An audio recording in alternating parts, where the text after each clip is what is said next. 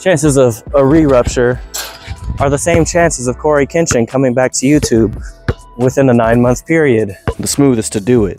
So this is like my second time dribbling an actual basketball in 2 months.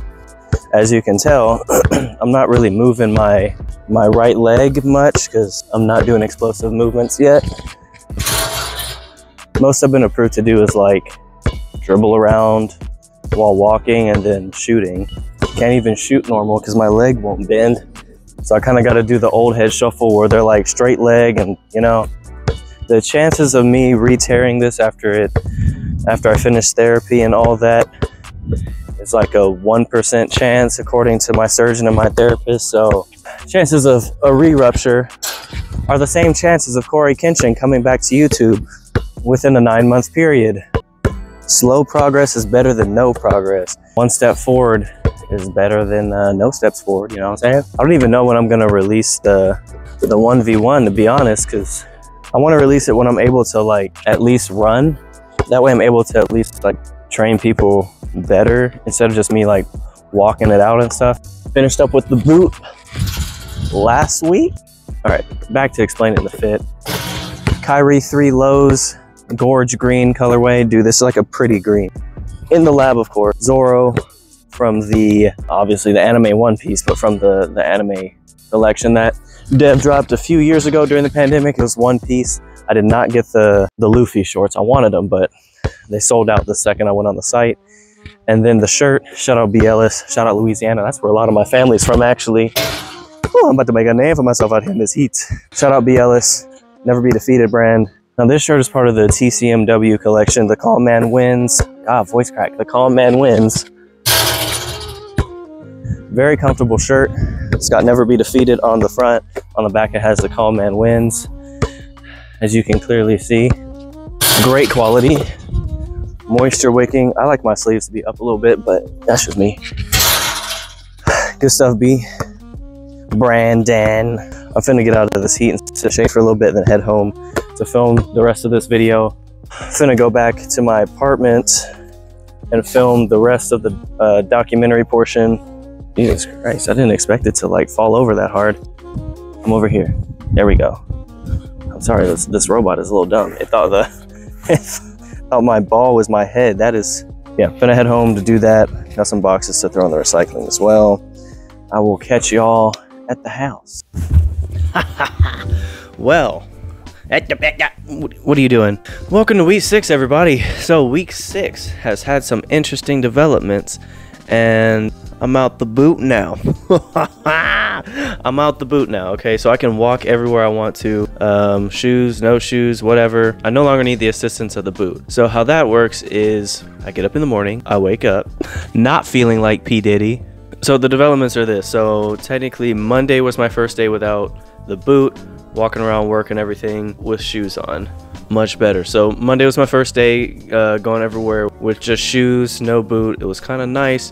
Only thing is the tendon was super tight at the beginning of the week. If you remember the clip where my doctor said to put the belt under my foot and stretch it out, I'm glad I didn't do that because my physical therapist said, no, we're not stretching until like in a few weeks.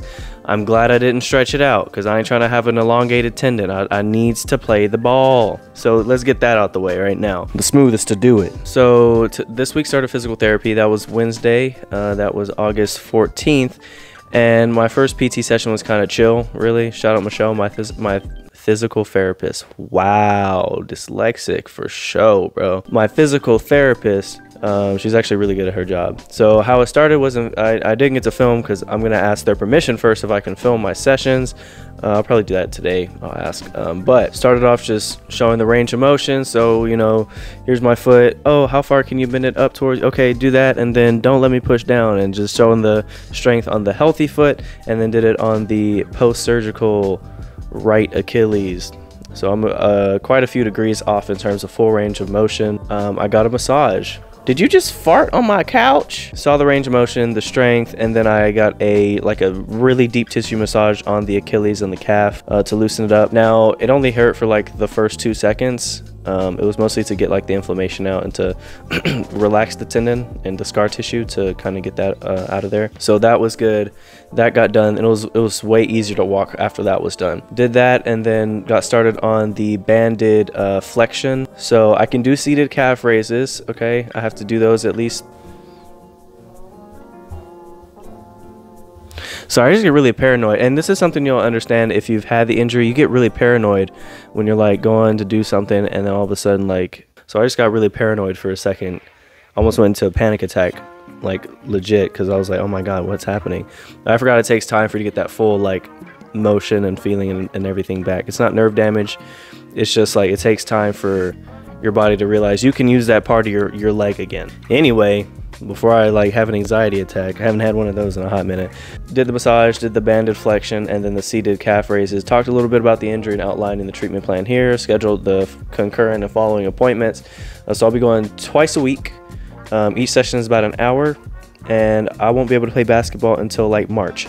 So that's a little update on that, just because she wants to make sure I have full strength, range of motion, flexibility, and explosion before I get back to playing fully. So I'll be able to train people by the time I'm running. So whenever I'm able to run, which is actually in a few months, it should be, whenever I'm able to do a single leg calf raise with my right leg, I'll be able to run and jog. That's when I'll restart like training alongside students, trainees, whatever. Yeah, that's when I'll start doing like, okay, like full force training, like showing the full movements with trainees and students and all that, just so I'm able to keep up. And when I'm able to run and jog, I'll do that. For now, it'll be like, okay, show me your footage, I'm gonna break it down, tell you what you need to work on, give you a workout for these areas you need to work on, or do it like, okay, I'll make a video about it explaining, so that way more people can benefit from it.